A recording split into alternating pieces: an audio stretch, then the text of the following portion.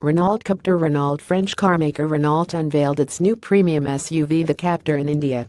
The Captur, which is getting ready for launch in India in October 2017, is open for bookings on the Renault Captur app and Renault India website from September 22. To be pitted against the new Jeep Compass and Hyundai Creta primarily, the upcoming Renault Captur will be based on the same platform as the Duster.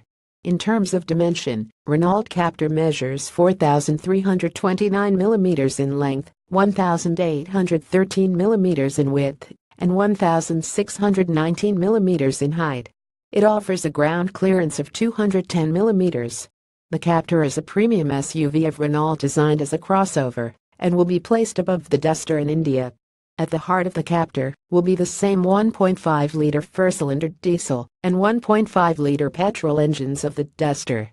While the petrol mill can generate 104 bhp at 5,600 rpm and 142 Nm of peak torque at 4,000 rpm, the diesel engine churns out 108 bhp at 4,000 rpm and peak torque of 240 Nm at 1,750 rpm.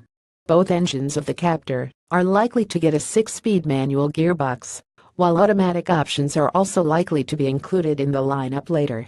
Renault Captur handout Renault, which is looking to strengthen its position in the fast-growing SUV segment with the Captur, will offer features such as full headlamps with LED DRLs, contrast roof, 17-inch alloy wheels, dual-tone interiors and a 7.0-inch touchscreen infotainment system with media navigation and Bluetooth connectivity. On the safety front, expect the Captur to feature dual front airbags, ABS with EBD and brake assist. The Captur that will drive into the country is the same as the Captur in Russia and is expected to be priced at around Rs 12 lakh.